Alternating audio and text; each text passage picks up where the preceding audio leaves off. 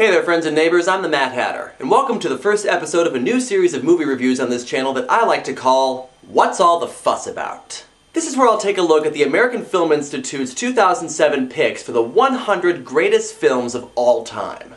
I'll watch and review all 100 of these films in order to determine why it made the list of the 100 greatest films of all time, and also, even though these films have already been reviewed to death by much more talented critics, I'll give my own take on these films as well.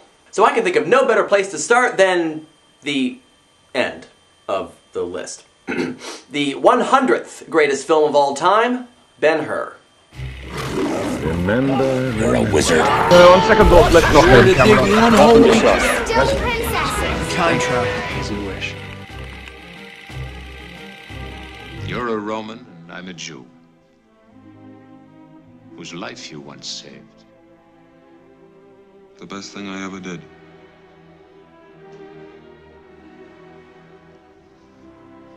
Judah, this is going to be a very difficult province to govern. I'm going to need help. Your help. Your advice.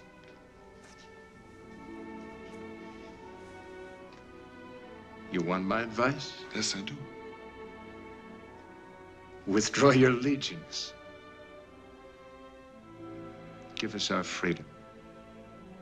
It's interesting because the subtitle for this film is A Tale of the Christ. So yeah, this is a religious epic, but for all that, we only actually see Jesus a total of about 4 times during the course of this film. And each and every one of those times, we're either seeing him from the back or from the front in such a way that his face is obscured. So we never actually see his face, we never actually hear his voice, but we know exactly who it is. The real protagonist of this story, though, is the title character, Judah Ben-Hur, a Jewish nobleman who lives with his mother and his sister. The film begins with Judah reuniting with an old childhood friend by the name of Messala, a Roman. And if you know anything about the history of this time period, you know that the Jews and the Romans didn't really get along so well.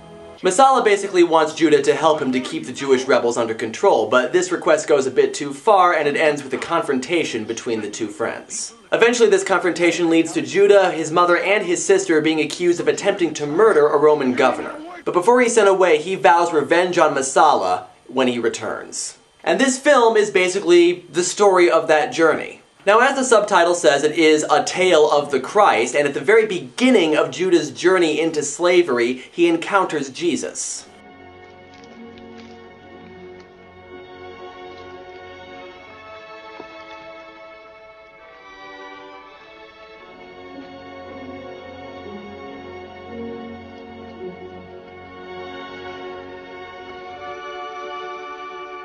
This small act of kindness gives Judah the strength to keep going through all the years that he's in slavery and all the years that it takes him to return home. Ultimately, the theme of this film is forgiveness, which of course was also a big theme in Jesus' teachings. The focus is on how Jesus affected other people and how other people took his teachings and used them in the world. And that's what we see here as we watch Judah struggle with his feelings of revenge. And even though it is a biblical epic, it's only a biblical epic in the sense that it takes place during biblical times, so it's not really preachy and it just shows you the facts and allows you to make your own judgment.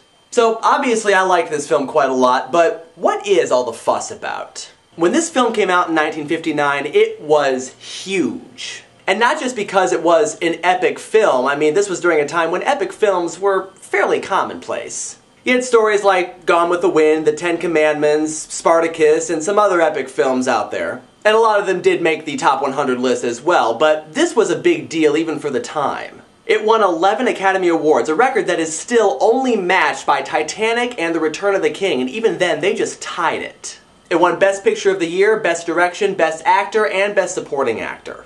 And in my mind, this is made all the more impressive by the fact that this movie was created during a time when there wasn't any kind of computer-generated anything. So all the people that you see, all the action that you see, all the sets, it's all real. Well, at least as real as it would be if you were, say, watching this on stage. Obviously there are still tricks here and there, but it's as real as cinema gets. And as I was watching this movie, it occurred to me that movies like this don't get made anymore. I mean, first of all, the film is 3.5 hours long, and nowadays we think 2 hours is pushing it for a movie. But the film is long for a couple of reasons. First of all, it is an epic film, and so just because of the vast scope of everything that's happening, it has to be long in order to cover everything. But second, and more importantly, the pacing. This is not what you would call a fast-paced film. The only really fast-paced part of the film is the famous chariot race in the middle. Everything else moves pretty slowly, largely because there are a lot of pauses in the dialogue and a lot of instances where seemingly nothing is happening.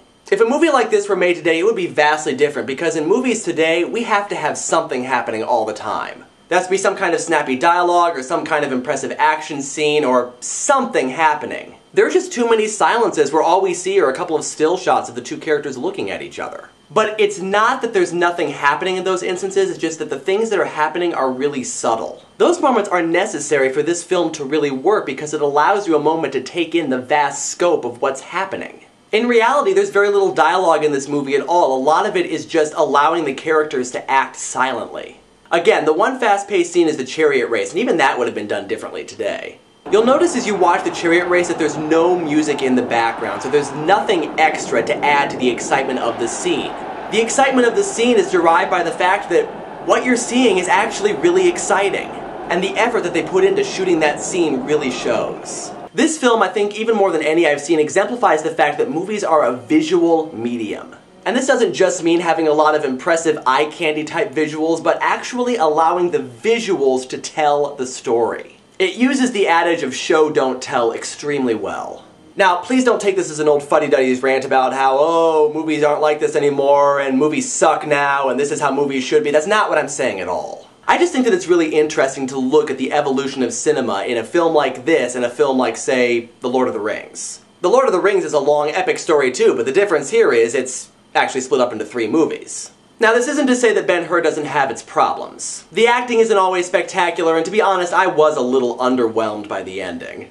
And you do actually have to be able to devote 3.5 hours to sitting down and watching a movie, which, let's face it is not very easy for us to do.